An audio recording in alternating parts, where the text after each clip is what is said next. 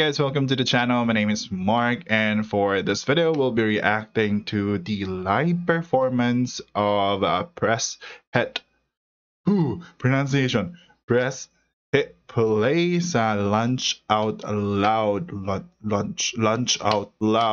show sa TV5. This is, I think, their first like guesting performance on like a mainstream like TV. I don't know, I'm not sure, but I've already seen them performing on the Holiday 5. I've reacted to it. You can check out the video under the PHP playlist on my channel if you want to. So this is gonna be their, I think, my first time seeing them on like a live television show. I don't know if the vocals are going to be live, if they're gonna be using like a backup or backing track.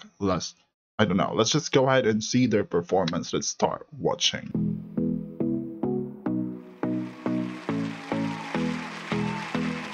They're holding mics, so it's gonna be like, yeah.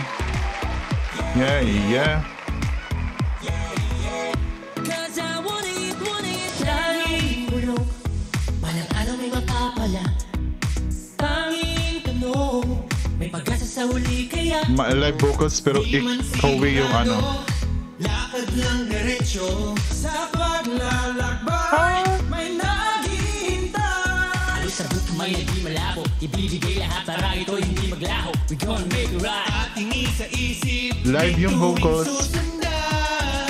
Wait, I don't know if the vocals are, I can hear that they're doing live vocals. Ang linaw actually nung live vocals nila. Though I don't know if yung narinig ko sa background is like an echo or yung backing track, or I don't know if the backing track siya or echo siya nung mic. Hindi ako sure. Let me know in the comments if you know.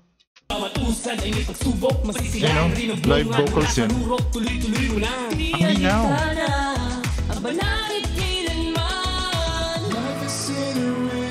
But inspiring relay. Maybe there's a reason why you're still on the way. Ngayon'y handa akong isigaw sa mundo. Oh, I'll give it up. 'Cause I want it now.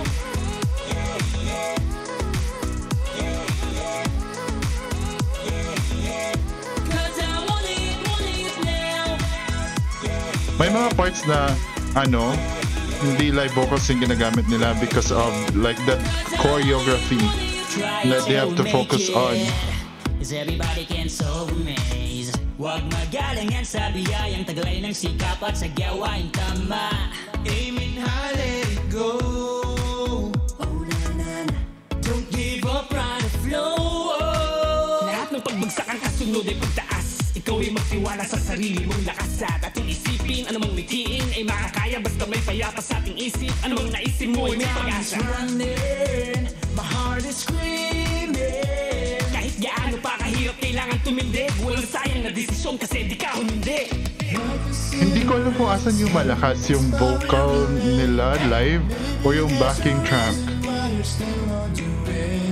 Doon ako nakafocus actually sa mga live performances sa mundo.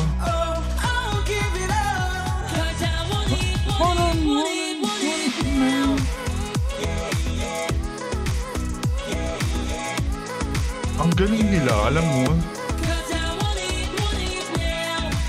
Like they know how to interact with the camera and, you know,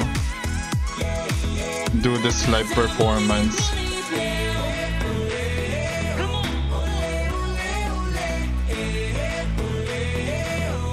Diba?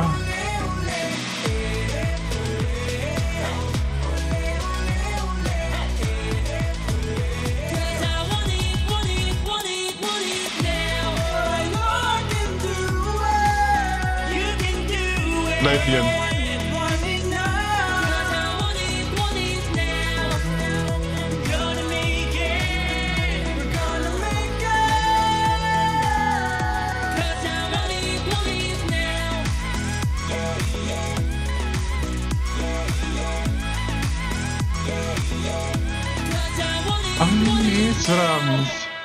Okay, so that's the live performance of Press Hit Play sa LOL or sa Lunch Out Loud from TB5. And ang masasabi ko lang, or what I can say about this performance, it's so clean. I don't know, maybe for like experts and masters of like music and live performances, choreography, they might be able to see something that I didn't saw or I didn't see. But for me, parang ang linis ng performance. Parang ang dami nilang performances na ginawa, ang daming practice na ginawa, ang daming blockings and things like that na ginawa.